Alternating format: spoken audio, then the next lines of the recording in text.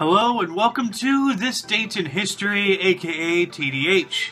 This show is all about the events that occurred today in years past, both recognized by actual historians, but mainly things I personally find intriguing enough for me to bring to you. The source of this information comes from the smart device application on this day.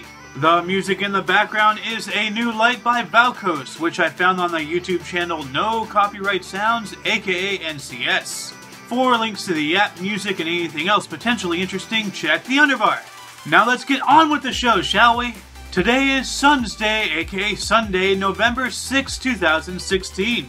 In 2012, Tammy Baldwin became the first openly homosexual politician to be elected to the United States Senate. In 1986, the Sombra disaster occurred, in which a British international helicopter Boeing 234LR Chinook crashed 2.5 miles east of Sombra Airport, causing the deaths of 45 people, becoming the deadliest civilian helicopter crash on record. In 1985, in Colombia, leftist guerrillas of the 19th of April movement seized control of the Palace of Justice in Bogota, eventually murdering 115 people, 11 of which were Supreme Court justices. In 1971, the United States Atomic Energy Commission tested the largest U.S. underground hydrogen bomb, codenamed Canakin, on Amchitka Island in the Aleutians. In 1965, Cuba and the U.S. formally agreed to begin an airlift for Cubans who wished to go to the United States. By 1971, 250,000 Cubans had made use of this program. Oops.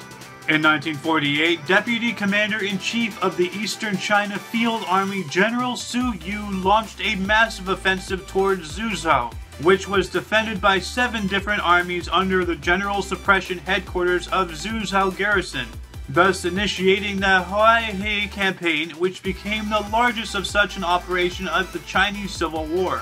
In 1947, Meet the Press made its television debut. In 1944, plutonium was first produced at the Hanford Atomic Facility and subsequently used in the Fat Man atomic bomb, which was dropped on Nagasaki, Japan. In 1943, during World War II, the Soviet Red Army recaptured Kiev. However, before their withdrawal, the Germans destroyed most of the city's ancient buildings. In 1935, Edwin Armstrong presented his paper, A Method of Reducing Disturbances in Radio Signaling by a System of Frequency Modulation, to the New York section of the Institute of Radio Engineers. In 1918, the Second Polish Republic was proclaimed. In 1917, during World War I, the Battle of Passchendaele ended after 3 months of fierce fighting, resulted with the Canadians taking the city in Belgium. In 1913, Mohandas Gandhi was arrested while leading a march of Indian miners in South Africa.